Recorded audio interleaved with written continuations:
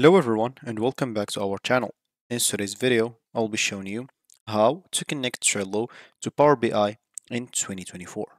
So if you're managing your projects on Trello, but you want to keep it a step further by visualizing that data using, of course, Power BI, this video is for you. We'll go through the entire process from exporting, example, your Trello data or basically just connecting them together. So make sure to stick by, let's dive right into this video and simply let's get started. Before we start with this video, make sure to watch us from now till the end so you have full experience.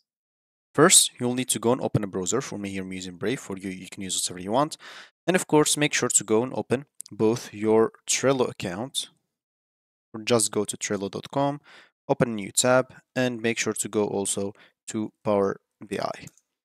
So click on here, first link, and this should take you into it. So for Trello as an example, if it's your first time, you'll be taken to this page. So click on login to log in into your account if you have an account, and if you don't have an account, you can click on get Trello for free to create an account, as you can see. And you can use a Google, Microsoft, Apple, or Slack account if you don't want to go through all the boring steps of creating or even logging into your account. It's a good idea to use the same Microsoft account that you have, of course, on your Power BI. So the same here on Power BI, make sure to click on sign in and sign in into your account. And you should be, after that, good to go. So for the connection between the two of them, we'll use, or in this video, so we'll use a tool called Zapier. As an example, go open a new tab, go and type zapier.com, hit the enter button.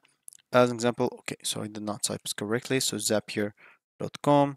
Without this, of course, hit the enter button, and this should take you right away into their home screen or main screen.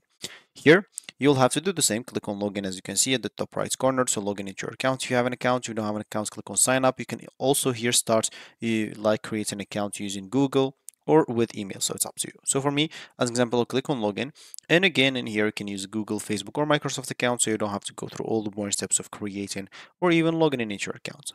So for me in here, I'll just go and use a Google account to log in into my account because I already have an account. And yeah, I'll use this specific account of mine. And they'll tell me to enter a code as an example. So just do more ways to verify. Just the normal way. Okay, let's just get like as an example code in here. So I'll just go like and finish this step of verification and I'm coming back to you. So once you're done with that, as an example, they'll tell you by continuing Google will share your name, email address, language preferences, as an example, the profile picture with Zapier. So you can see the Zapier privacy policy in terms of service if you're interested. And of course, you can manage your sign-in through your Google account. So click on continue and allow all of that. As you can see, all the information that you have to enter by your own, Zapier will do it for you right away. So now, as we said, we would like to connect two things, Trello with Power BI. So we'll have first of all to check if there is a connection between the two on this left panel. So we can go to this left panel, click on apps to check if there's those two apps first of all on Zapier. We'll look as an example by or for Trello first. Let's just So type Trello in there. As you can see, you'll find it right there. So just go and click on it and click on that connects, and this should open this for you. So if you're already connected to your Trello account, they'll not ask you to sign in again as an example, but if you're not, you'll have to sign in into your account, and after that you'll find this. So you'd like to give the following application access to your account, as an example, so it will be able to do all of that in here, and it will not be able, of course, to read your email address and your password.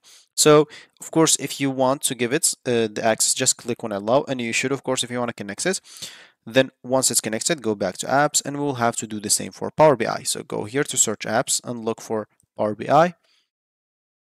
So Power BI, it seems like maybe it's not here. Let me just go and look again by BI as an example and explore more connections. Example, let's just look for all the connections that's in here. And as you can see, it seems like we'll just look in here. So BI and look here for Power BI. There is no Power BI, or there is a Power BI. So it seems like there is no Power BI. Okay, so I'll just use this Control F. So Power BI. Okay, so there's no Power BI in here.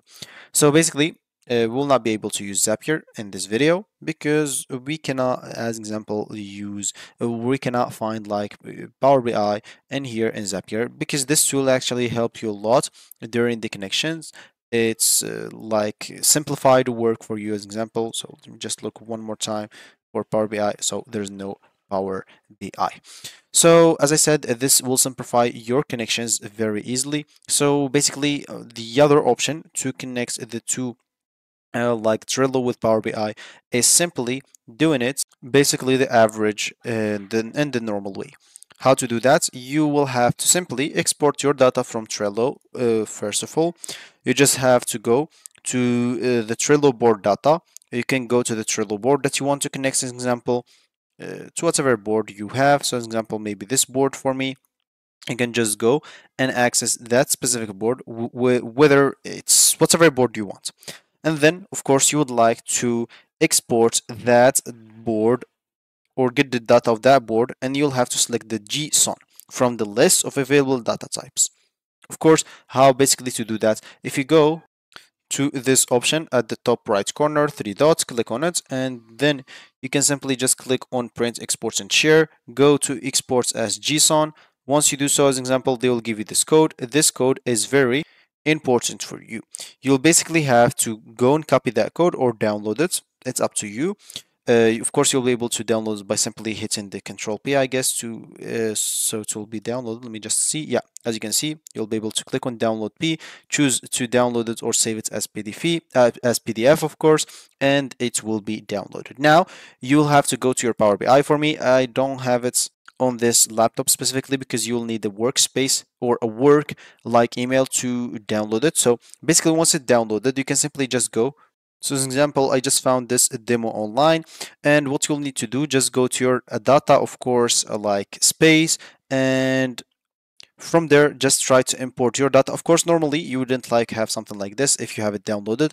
You'll find just a file at the top right left corner. Normally you can click on it and click on import. Once you click on import, just choose the file of the JSON, of course, data from your list of available data types. As example, once you locate the JSON file that you downloaded, it's up to you now to do whatever you want with your data because you connected the Trello with Power BI successfully together.